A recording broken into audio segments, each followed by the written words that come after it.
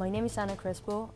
I've been working here at the Council for the last 5 years. I started doing a traineeship. I had the pleasure to be at the press office, precisely with the deputy spokesperson of Herman Van Rompuy, the former president of the European Council. And well, since then I've been having different positions and always connected to communication and media. And right now I'm the assistant to the director as well for media and communications.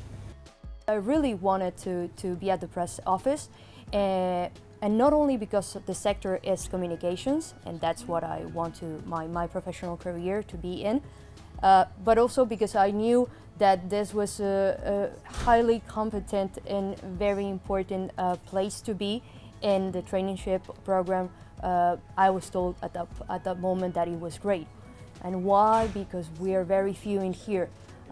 You are part of a team. You get to go with the supervisor to negotiations, follow hand in hand what is going on, and this is invaluable. In the council you can get this kind of experience that will remain with you your entire life.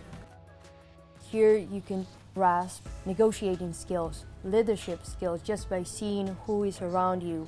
You can develop your writing skills, oral speaking, like public speaking. So there are a lot of these soft skills that certainly it will be very valuable for your career, and I think certainly you will have them improving here.